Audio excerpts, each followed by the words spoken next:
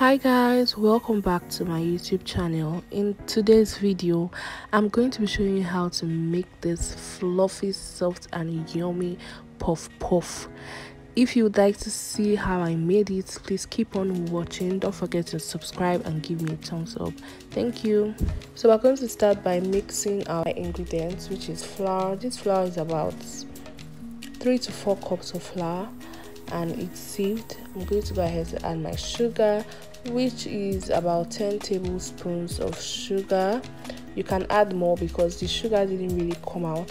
Next, I'm going to go ahead to add a pinch of salt and also a pinch of grated nutmeg. Like nutmeg adds a very nice flavor to my puff. I even added more because I love it so much. I'm going to go ahead to add milk. I just put 1.5 tablespoon of milk because I don't like so much milk in my, not just puff puff, like I don't just like when something is milky generally, but if you like it, you can go ahead to add maybe 1 more tablespoon or 2.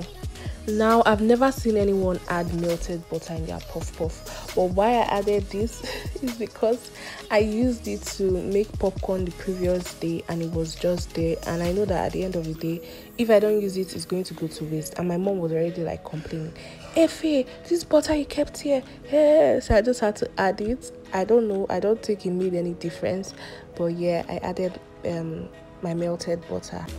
Next is my yeast. I'm just supposed to add a tablespoon of yeast, but I went ahead to add 2 because I felt like the yeast is not going to be active enough, which was not good at all. You guys, if you put too much yeast in your puff puff, it's going to make it strong, and I don't know, it's going to make it a little bit strong.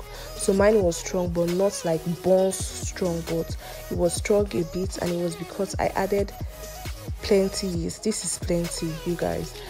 Make sure you have an activated yeast and just put the right amount. My yeast had been on the shelf for a long time, so I thought adding 2 spoons would do the job, but it just made the puff puff strong a bit. The next ingredient I'm putting is my egg. You guys, a quick backstory. I learned how to make puff puff way back since when I was like 10 years, because our landlady where we used to stay is a caterer, so we always watched her do puff puff, and she added eggs in her puff puff and it tastes really nice. But recently I don't think I've seen anyone add eggs in their puff puff, so you can skip it if you want or add it if you like. I just added 2 and that's okay.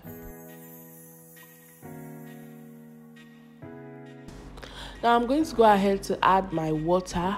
I like to add warm water because that's the way I was taught when I was 10 years, but I don't know. I think you can use any water, but yeah, warm water. So you just add and you mix so that you don't add so much water or you don't put in excess water, because this is puff puff, and if you put too much water, I mean, it's not going to mold. You'll not be able to cut it inside the fry pan. It's going to frustrate you. So you just keep adding your water bit by bit until you get your desired texture, which I'll be showing you soon.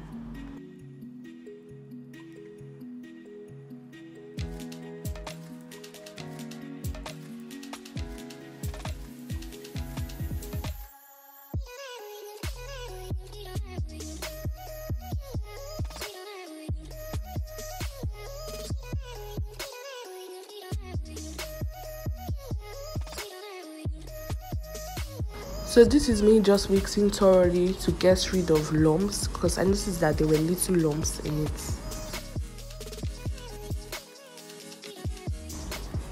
So this is the consistency I will be going with. As you can see, it's not so runny and at the same time it's a little bit thick. I don't know how to explain it, but you can see it. Now I'm going to go ahead to cover and allow my yeast to do its work. You can, if you're using an active yeast, you can cover and wait for 30 or 20 minutes or even 10 minutes. Well, you guys, this one, like I said, this yeast has been on my shelf for a long time. I dumped it. It was there for about 2 hours plus. Like the first 1 hour I checked it and it did not even move yet. So I left it for about 2 hours plus, and yeah, I'm going to be showing you what it looks like after 2 hours. You want to also make sure you cover your mix tightly. I usually use this topper butter bucket that has cover, but if you don't have a cover, make sure you do all you can to cover everywhere. For fast results, you can put it in your heated microwave, behind your AC, behind your fridge. I put my own close to the electric cooker. Please don't put it on top of the electric cooker. I just put it beside my electric cooker while the 4 burners were on, so that the heat can like activate the yeast faster. So after 2 hours, our puff puff is ready to be thrown. Please, it is ready to be fried. You can see it's the yeast worked, but even if it took a longer time, it shall still work. Now don't go straight into fry like this. Make sure you mix your puff puff mix to remove all the excess air, just like this, before going ahead to fry.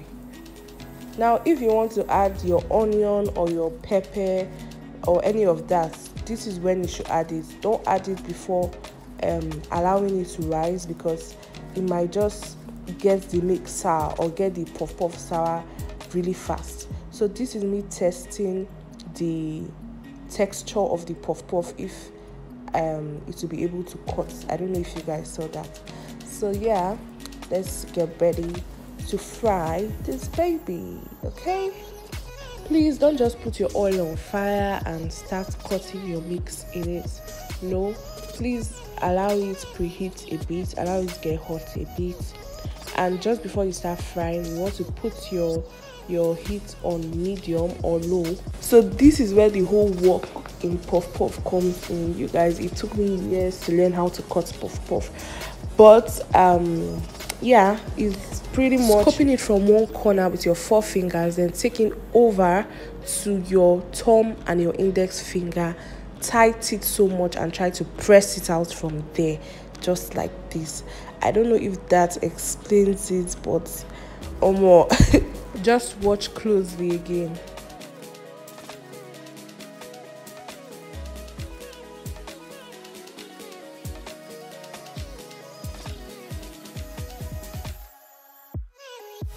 And please, once you cut it into the pan and it goes down, do not try to bring it up. It's going to automatically come up by itself before you can start turning it. Make sure you keep on turning and turning so that it gets golden brown all at once. So yeah, our puff puff is ready, easy peasy. I really hope to learn a thing or two from this video. Please do well to subscribe. I'm trying to get to 2K. Also like and comment, and I will see you next time. Bye.